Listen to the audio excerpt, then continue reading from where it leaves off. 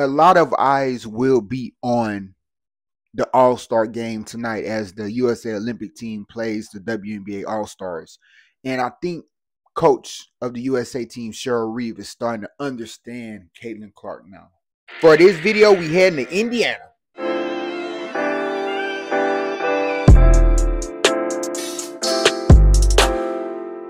Exciting. It's not surprising.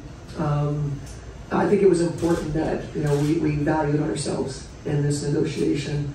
It's certainly helpful to have this rookie class, led by Caitlin, who is sort of driving the media, the interest, the business. And so I think making sure that, I said this in the beginning of the season, what can the WNBA do? We can take advantage and not sell ourselves short.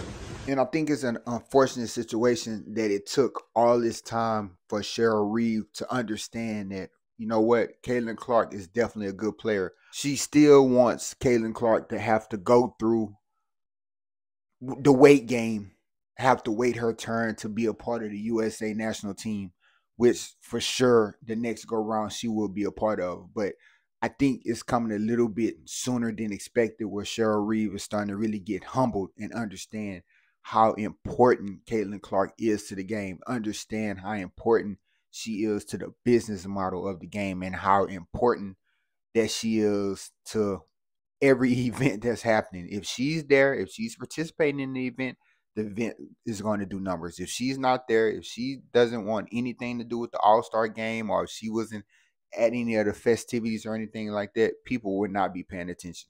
If she wouldn't have made this All-Star team because she wasn't ready or she was too young, the All-Star game would not be getting any views that it's getting right now. And that's just the bottom line. So I think Cheryl Reeve is starting to finally understand and get it, even though she still believes that Caitlin Clark should not be on the USA national team, for the simple fact she still needs to prove her worth. Because the thing about Cheryl Reeve, she's an old school coach, so she wants everybody to be in the league and earn it before they can be a part of something special. So just crazy how she thinks. But y'all let me know what y'all think about this in the comment section. Make sure y'all like the video and subscribe to the channel.